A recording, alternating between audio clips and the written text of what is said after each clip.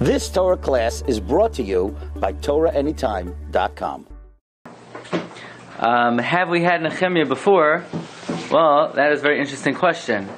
We had in Sefer Ezra an individual by the name of Hatir Shasa. Hatir Shasa was somebody who, literally Hatir Shasa means the one who permitted. That is certainly one of the names that Nechemia is given. Now, why was he called Hatir Shasa? He was called Hatir Shasa because he mattered. What did he permit? He permitted the wine that was. He permitted wine to drink if it was touched by a non-Jew. Now, how could he permit such a thing? It was Asur Sidrabanan to drink wine that's touched by a non-Jew. The answer is he didn't permit it for other people. He permitted it for himself. How did he permit it for himself? The answer is because he was Pikuach Nefashos, because he was the wine bearer. So, if that's the case, so why did he need a special heter to permit it? Of course it's permitted. What did you say he was? He was the wine bearer. He was right? King. Now if you take a look back in Ezra, Parak Beis,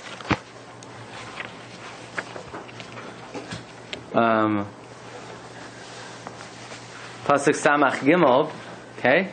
If you look back in Ezra, Parak Beis, Pasuk Samach Gimel, Vayomer HaTir Shasa Lohem. Who's the Tir Shasa? Rashi says this is Nechemia ben Chaklaya. Why is he called Tir Shasa? Because he mattered, the Chachamim mattered him to drink the Yayin Nesech of Akum. And why? Because of Pikuach Nefashos. So the question is, you don't need the Chachamim to permit that for you. You're allowed to violate any mitzvah in the Torah of Pikuach Nefashos. The answer is a very big yesod. And that is, once you're in the situation, it's mutter. But you're not allowed to put yourself in a situation where you're going to have to come rely on a heter. For example, there are a lot of heterim, let's say for Parnasa, there's certain things you could do when you're in the workplace. You can, you can't, whether you hold to the heter, you don't. But who told you to get that job in the first place? Yeah, now I'm in the job, I have a heter. He wasn't drafted? You should have maybe looked for a different job. He wasn't drafted. No, he allowed himself to be, he volunteered. In fact, he actually came back to it. Because we're going to see, he went up in Teretz Yisrael in the times of Koresh. But when Koresh rescinded his decree, he sort of put himself back into the position. What right does he have to put himself back into the position? Be a Pashut Yid. Even though he thought he might have influence. So, that's all. Even though he thought he might have, he needed a heter, because to take the job again, because he would have to rely on this kula. Okay. Now, there's another name that Nechemia had, other than Hatir Shasa. And that is, the Gemara says, I believe in Sanhedrin, on Daf Lamed Ches Amud Beis, I think, the Gemara says that his name was Zerubbabel. Right? Not Ketzvavel, but Zerubbabel, right? He had another name, Zerubbabel. Why was he called Zerubbabel? Nu Rabbi Cheskel. What? Nizra. He was Nizra. He was conceived in Babylon. That's why he was called Zerubbabel. He wasn't born in Babel. Not to the exclusion of being born. He was conceived and born. Nizra Babel. Now, by the way, this is the opinion of the Gemara in Sanhedrin on Daf Lamed Ches. Daf Lamed Ches.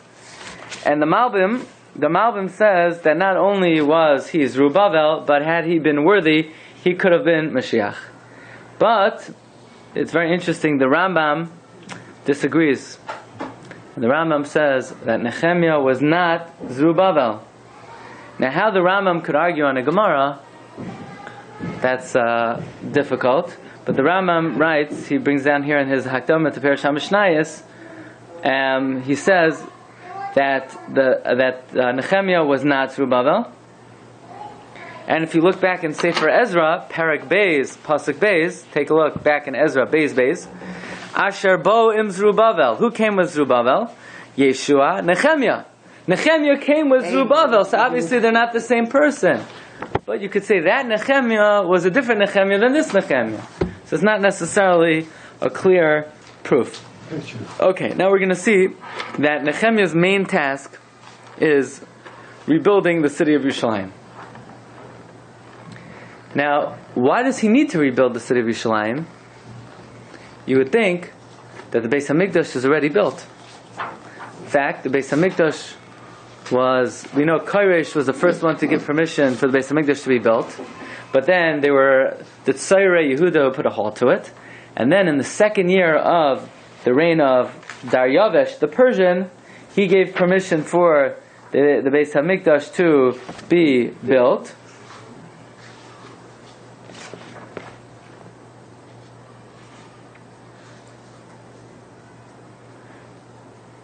And in what year was it completed? In what year of Daryavesh was it completed? So you look in Ezra, Perek Vav, Pasuk Tezvav, it says, "V'sheitzi ba'isa dana ad yom telasa lirach adar dihishna sheis l'malchus Daryavesh malka." That the Beis Hamikdash was completed in the 6th year of Daryavesh. And in what year did he give permission for it to be built? I believe in the 2nd year. In year 2. Completed means that it became functional, or the superstructure was completed? Both. It was completed, and then they started the Avodah. Okay? So permission was granted in year 2,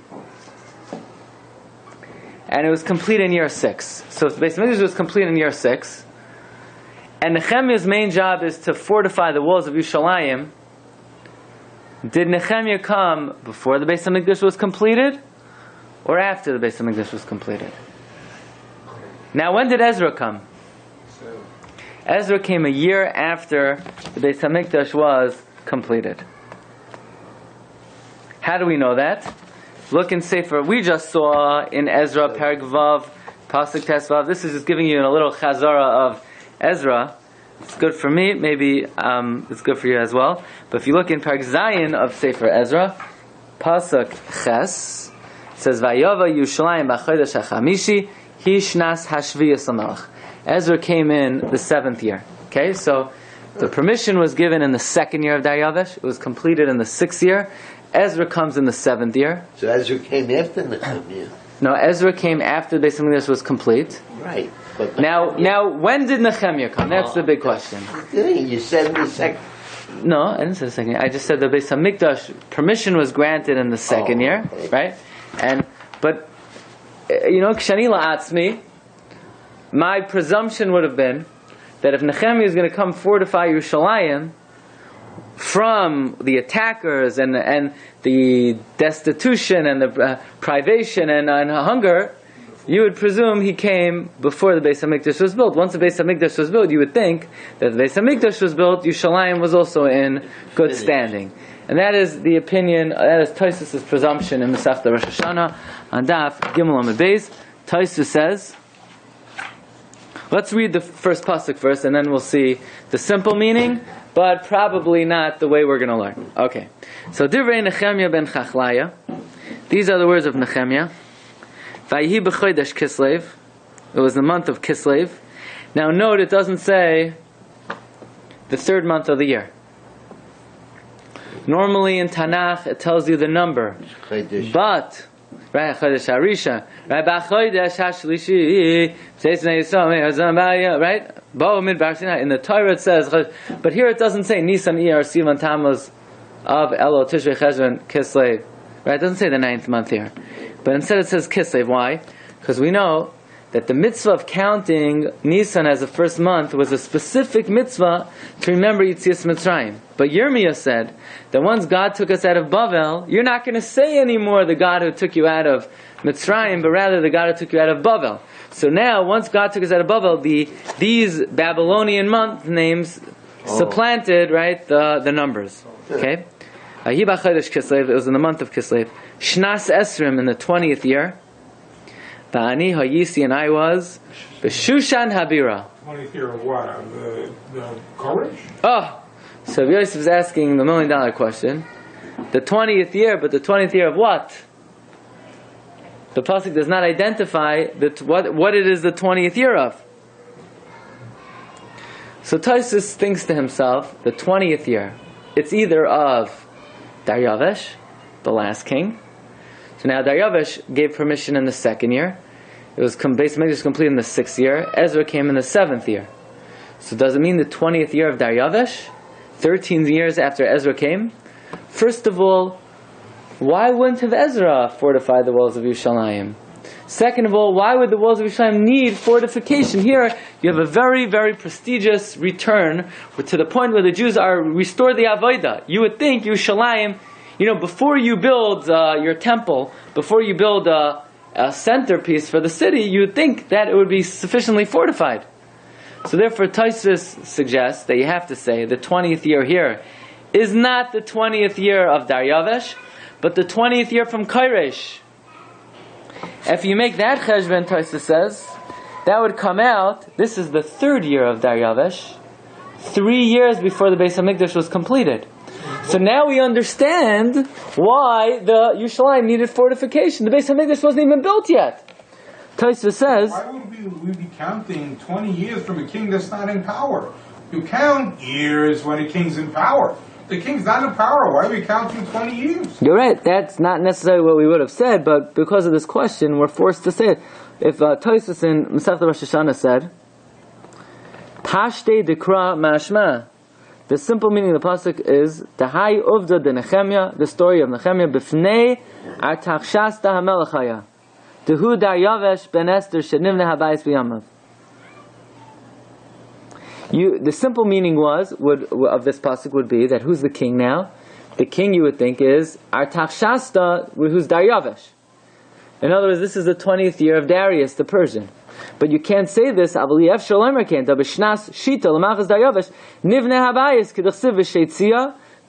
it says in Ezra 6:15. You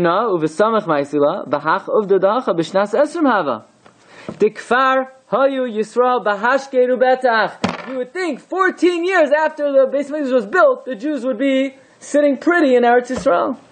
And therefore Tosfos concludes, you're forced to say, Shenas Esrim La'achar Tashta La'achar Tachashta Du Koresh Rishon Shabkidas Hamach Daryavesh Hamach Daryavesh Hevi Yayin Lefan of Du Daryavesh Ben Esther. It has to be the 20th year of Koresh. Yeah, but the Metzudas David says, L'machos Daryavesh part. The Metzudas David came after Tosfos. This is Tosfos we're talking about.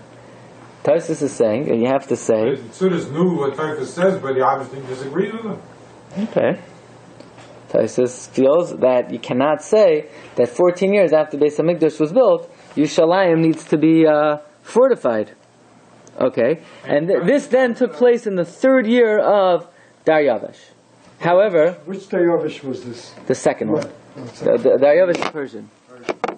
Okay? But didn't Ezra come with a whole This is the letter son from of the king that basically said, there's a lot of money that's backing you up, carbonates and stuff like that, and if there's any more money left over on Paris Zion, and you can do whatever you need to do. According to this Tosfos, this is 4 years before Ezra came. It's the 20th year from Koresh, which is the 3rd year of Daryavesh, and Ezra doesn't come till the 7th year of Daryavesh. So Ezra hadn't even come yet. So in terms of the question, why didn't Ezra fortify the walls? The answer is, he's not even there yet, according to Tosfos. Okay, we're saying, according to this pshat Tosfos, Ezra didn't make it there. Maybe he would have. Maybe he should have. But he wasn't there. By the way, Rabbi said this is not the way most Mefarshim learn. Was this Daryavesh, the son of Esther? This is Daryavesh, the son of Esther. Correct. I'm asking the other pshat. Okay. Which pshat? The one we didn't say yet? The pshat that basically says it's the 20th year, right? I'm not up to there yet. Yeah. First we're saying Tosfos. Tosfos says this is the 20th year from Koresh. Ezra didn't make it. He's still learning from his Rabbi. Who's his Rabbi? Baruch, right? Baruch ben Neriah. But Rashi on Sefer Ezra and Tosfos in the second pshat says what? That this is the 20th year of who? 20th year of who? Daryavesh. Daryavesh. How do I know this? Says the Gemara in Masechta Rosh Hashanah and Daf Gimel Amud Beis. The Gemara makes a Gzeira Shava. If you look in Sefer Nechemia, Parak Beis, Pasuk Aleph, Pasuk says, Vayihi b'chodesh Nisan shnas esrim la'artach shasta. The 20th year of Artach Shasta. So we're making Gzer Shava shnas esrim. Just like in Perek Beis, shnas esrim is of King Artach Shasta, so too in Perek Aleph it's of King Artach Shasta. Now the only thing is, which King Artach Shasta? Artach Shasta is like the word paroi for Persian kings. So many. Well, the simple pshat is that Perek Beis is referring to Daryavesh. Now why, let me ask you, why would the Pasuk explain the 20th year of Artach Shasta in Perek Beis and not explain the 20th year of Artach Shasta in Perek Aleph? The answer is because we already spoke this out. The Gemara in Sanhedrin says on Daf Tzadik Gimel, there are only 24 books in Tanakh. Ezra and Nechemia is one sefer. So if Ezra and Nechemia is one sefer, it's all one continuous story. That means it expects you to realize that this is not a new book. This is just continuation of Sefer Ezra. And Sefer Ezra at the end was talking about which king? Daryavesh. So presumably over here we're just picking up where we left off. Okay. Now in that case, so why did they add on another name if it's a continuation? He did. Now the question is, if this is the 20th year of Daryavesh the Persian, then why was the city of Yerushalayim in shambles if the Beis Hamikdash was built? So says Tosfos, you could explain this pasuk like the simple meaning. In the second year of Daryavesh, they began to build the house. The binyan was completed in the 6th year. They did not build the walls and the gates except for the Beis Hamikdash. And the city was Bera Gedola, and in great disparagement. Says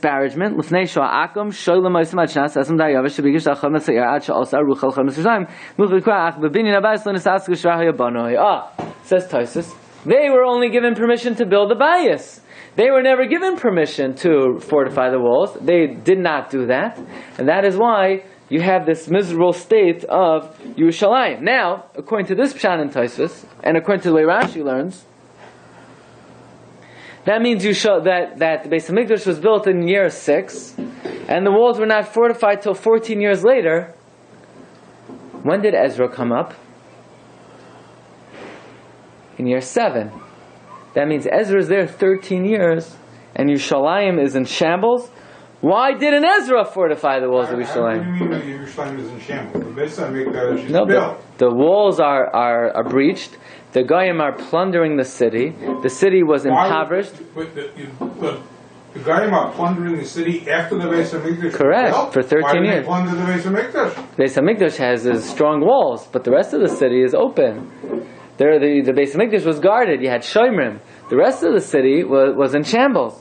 Why didn't Ezra take care of this? Why didn't Ezra deal with this issue? It's hard to understand that if Daryavesh gave authority to rebuild, and Koresh had given the original approval, that they wouldn't provide whatever security would be necessary to. They're going to build the Beis Hamikdash, put all that money and effort into rebuilding it, that they're going to let the city be chaotic, that they wouldn't provide whatever was necessary. They didn't. Some sort of no, because if you look carefully in Ezra, Perek Zayin, Pasuk Yud Beis, if you look exactly what was Ezra commissioned to do, it says Artach Shasta Melch Malchaya LiEzra Chana Safar Dasa Di Lakashmaya Gemiru Chanes Mini Sim Teim Dichom Misnede Malchusi. In other words, he specifically commissioned him to collect money and restore the Beis Hamikdash. So he was given that very specific order. And therefore, he was afraid he would be stepping out of boundary in terms of what his responsibilities were. He was never authorized. Again, remember the accusations. Do you remember the accusations that were hurled against the Beis Hamikdash in times of Koresh? What did Koresh say? They claimed they were exceeding their authority in what they were supposed to be doing. Right? They complained they were also rebuilding Yerushalayim. That was really what was the red flag to Koresh. When he heard not only were they building the temple, but they were building Yerushalayim. If you remember the translators, they changed the message, letter, right? Where was that? That was in Ezra. This is right at the beginning, like part page of Gimel.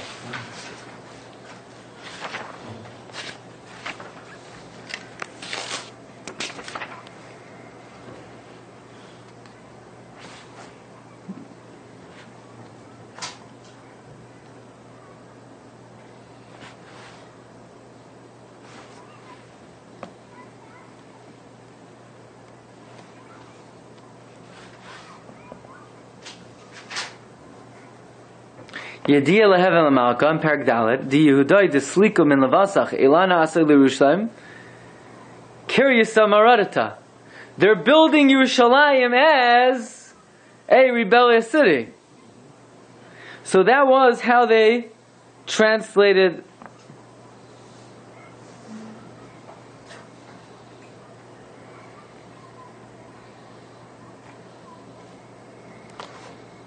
I mean, the fact that they would build homes and what they consider that would make it a rebellious city? No, the fact that they were fortifying the walls of Yerushalayim, that was something that was a red flag to Koresh. So possibly Ezra was afraid again to fortify the walls of the city because he was afraid maybe Daryavish would also put a halt. That unauthorized building, that was beyond the green line. I mean, that was exactly why Koresh rescinded his decree. So that is perhaps why Ezra did not get involved in fortifying the city. Okay, so here Nechemia is in Shushan Habira. Vayavai Chanoni Echad Mayachai. Vayavai Chanoni. Chanoni came. Echad Mayachai, one of my brothers.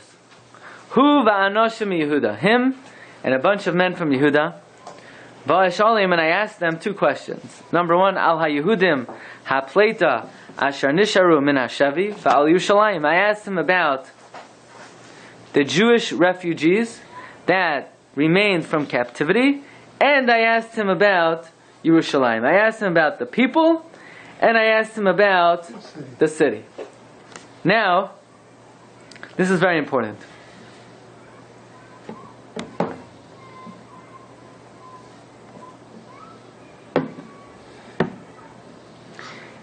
Nechemia was not asking about the Jews who returned now with the Olim. He was not asking about that. Because these Jews who are returning now were being protected by a special governor who was administered to them. What they were asking about, what Nechemia was asking about, were the Jews who remained in Eretz Yisrael, who never left. The Jews who survived the destruction of Yerushalayim, they were unprotected. They were the ones who were being harmed. Those were the Jews that Nechemia was asking about. So he had two questions about the people and about the city. Vayomru li, and they said to me, Hanasharim, Asher nisharu min hashvi sham b'Medina, that those who were left over from captivity there in the Medina, Bera Gedola, are in very big evil, uvecherpa, disparagement. V'chaymas Yushalayim mifayratzes, the walls of Yerushalayim are breached, usha'areh nitzasu v'esh, and the gates are consumed in fire. So how did Nechemia react? Vayhi kishami es hadvar ma'ila, and it was when I heard these words. Yashavti, I sat va'evka, and I cried va'asabla yamim, and I mourned for days. Va'ehi tzam, and I was fasting mispalel l'fnei elokei hashamayim. Va'imar, and I said, Ana Hashem elokei hashamayim, please God, God of heaven. Hakel hagadol v'hanoira, the God, the great and the awesome. Which word did he leave out? Hagibar. Hagivar. Oh, he left out the word Hagivar. The same way Daniel left out the word Givar, and it was the Anshe Knesset Agdol that restored it. Why did Daniel leave out the word Gibar? Because Daniel thought to himself, where is God's Gevura? at a time that when the Goyim are subjugating us, and presumably that is why Nechemia left out the word Gibar also. Shomer Habris v'Chesed, the one who preserves the covenant and the kindness, La'ayavav, to those who love him, L'shomer mitzvasa. Tina oznecha kashavas, please allow your ear to be attentive, Ve'inecha pesuchos, and your eyes open.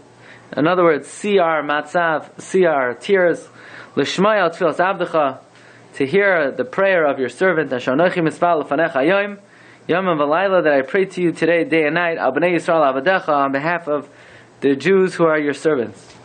Umizvade al chatois b'nei Yisrael, and I say vidoy, I confess for the sins of the b'nei Yisrael asher chatanu lach, v'ani uveis avi chatanu, and I and my father's household have sinned. Because we know that if a person continues in the sins of their parents, they're not only punished for their own sins, they're punished for the sins of their parents as well. Chaval nulach. Now what does that mean? Whoa. What does it mean, chaval nulach? We have been destructive to you. We have caused you devastation. Now, it doesn't mean chas v'shalom we destroyed, we banisham kaviyach chas v'shalom. It means we have been destructive to you. What does that mean? Now, how could a person cause destruction chas v'shalom? Says Rabbi, Roy sheteda, you should know, ki lo yazik adam l'Hashem yisbarach b'chetay uv'ashchisay darkay ach rishay hu lo lavadai. When a person sins, he's messing himself up. He's causing devastation to himself. So what does it mean, chaval nulach? It means we have sinned toward you. Our sins have been bein adam la'makan. However, Bnei Yisrael are Hashem's children, and the father sees his children going off the derech. He's also no. Yeah, but there's nothing, no harm, right? Shiches lie. The hashchas is to the person himself. When a person doesn't aver, it doesn't harm God. It harms the person himself. The Malbim, however, learns in a very creative way, in the same way as the Medrash, that loisachaval reichayim v'rachav. Chaval could also mean security. Chaval nulach means like this: we have given you a security, God. What security did we give the Rebbeinu Shalom? Right? We know the Beis Hamikdash is called Mishkan Ha'edos. It's like a mashkan. That God takes the Beis Hamikdash or the Mishkan as a collateral to make sure we're going to do what we need to do. So it says the Malbim, Chaval nulach hu me'inyan mashkan v'chaval hu sheim v'loy makar. In other words, that the Beis Hamikdash is a collateral that Klal Yisrael are obligated to keep the Torah. And when we don't fulfill our chayv, God takes back the mashkan until they pay back. And only then does He give the Beis Hamikdash. So in other words, Chaval Chavalnu, what's the double lashon of Chaval Chavalnu? That could be referring to the two Batei Mikdashim. The second Beis Hamikdash was standing, but this was sort of an ominous statement that not for long. In other words, that the Jews were understood that if they don't shape up, then the Beis Hamikdash will be shipped out. So Chaval nulach, either we have caused destruction to you, or toward you, or we have given you security. We have not kept the mitzvahs and the chukim and the mishpatim that you commanded Moshe your servant. Zicharna es hadavar, remember the matter asher tzivisa es Moshe avdecha lemar, that you commanded Moshe, saying, Atem timalu.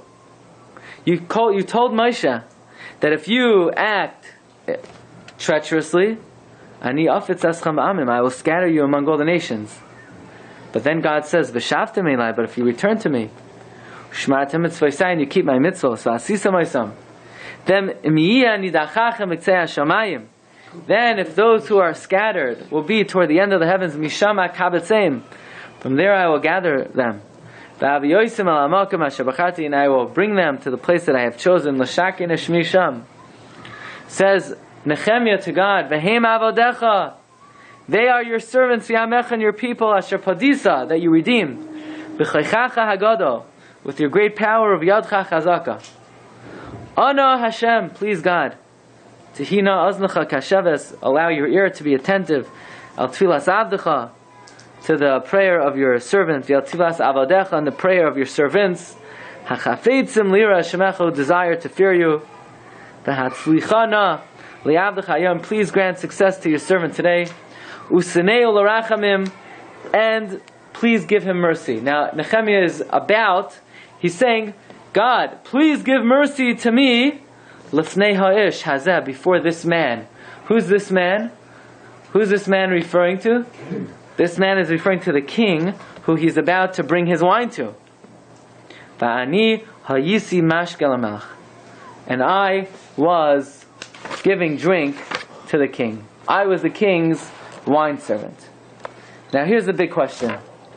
What does he mean, I was the king's wine servant? Is this part of the tefillah? Or does the tefillah end with the words Ha'ish Hazeh, and in the middle of the pasuk V'ani Hayisi Mashkel HaMelech is a new thing? It's just factual information. You wouldn't think a declaratory statement that I'm the king's wine servant would be part of any kind of tefillah. So why would his tefillah end in the middle of the pasuk? According to Metzudas David, it says that this is not a tefillah.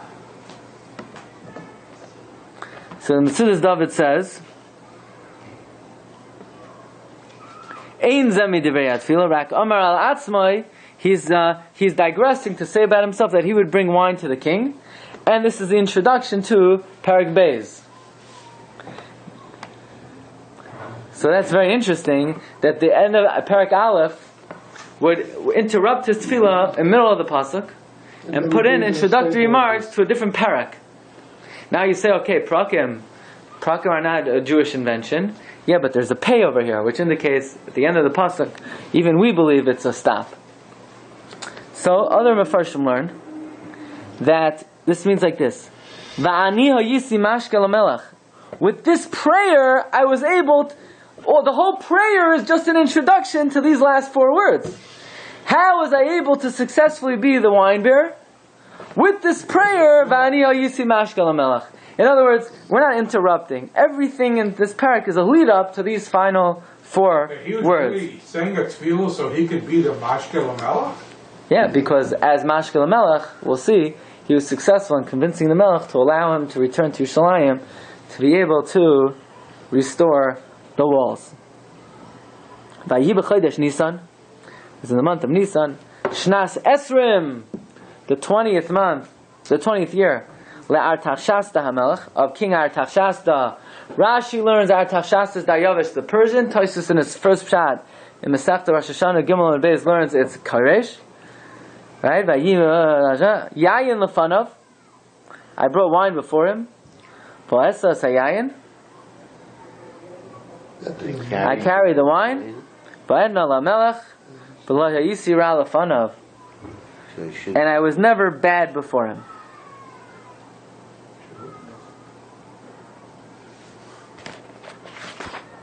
Now, what does that mean? I wasn't bad before him.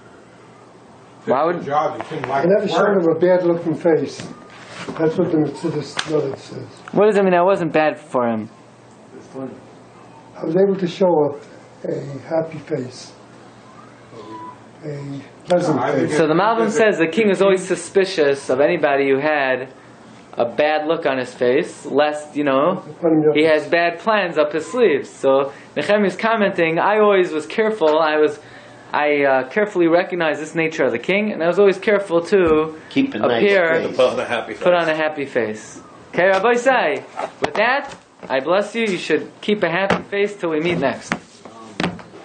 You've just experienced another Torah class brought to you by TorahAnytime.com.